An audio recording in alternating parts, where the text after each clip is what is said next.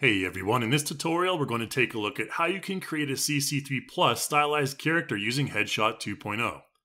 On the screen right now we have a stylized goblin head mesh, and what we're going to do is bring it to life with facial animation and give it a body in just a few minutes. Let's start off in Headshot by selecting the head and clicking Start Head Generation, which will lead us to the first step where we'll need to set the facial marker points to align the facial features.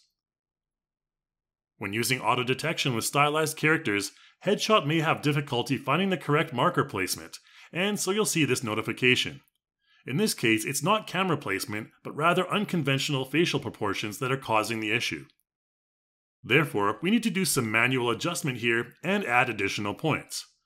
I'll start by aligning the points properly around the eyes, ensuring that the marker numbers and positioning are consistent between both sides.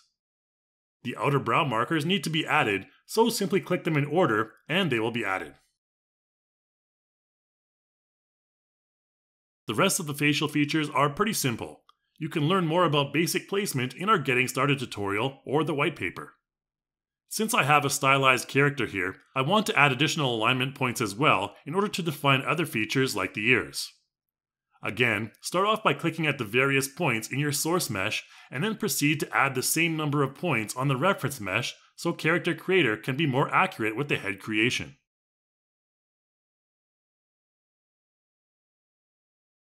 Marking areas like the base of the jaw and the center of the top of the head will also help to produce more accurate final results.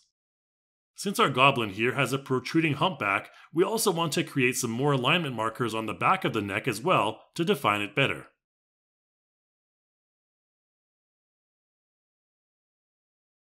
Finally, since the mouth proportions are also quite different, I'll add a couple more markers there for more accurate reference as well. After that's done, it's on to the Head Gen AI step, which in this case we don't need to worry about as we're importing in our own mesh. So let's move on to the Refine Mesh step, which in this case requires a bit of work. The Project brush can be used to conform the generated mesh more closely to the original, and the Smooth brush can subsequently be used to even out the geometry of our generated head for better animated results.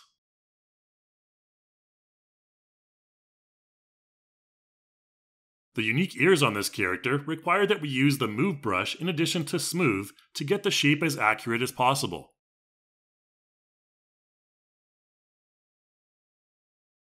The neck is also a little tricky here, so we can deselect Keep Borders and then use Project to push out the mesh just a little bit further.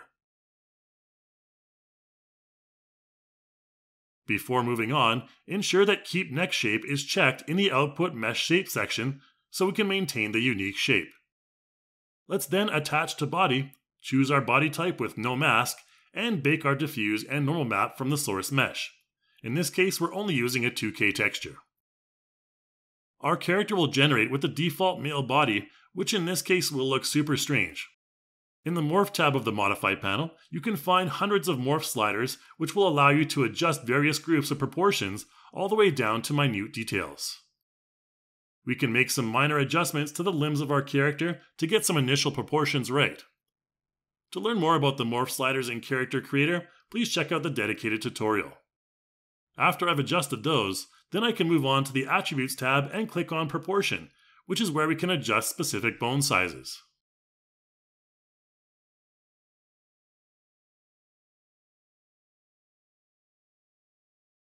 Finally, we can assume that not many goblins have perfectly manicured nails, so let's go to the Actor/Nails folder structure to find some embedded nail templates and apply the one that looks most goblin-y. If you search nail in the Morphs tab, you'll also find some parameters there that you can adjust, and we can also adjust the color and roughness in the Materials tab as well. To test out the functionality of the body animation, enable the animation player at the top and then choose from one of the test motions in the timeline menu at the bottom. From the Animation tab, you can find the Edit Facial tool, which will allow you to test out the results of individual facial muscles one by one. You can also choose to load in template expressions here to see them in combination and customize said expressions. You can learn more about facial animation in the various tutorials from our Reillusion courses page. You can do many more adjustments and customizations on your character, but we'll end off this basic tutorial for now. I encourage you to experiment with the various customization options explored in other tutorials, and I'll see you in the next video.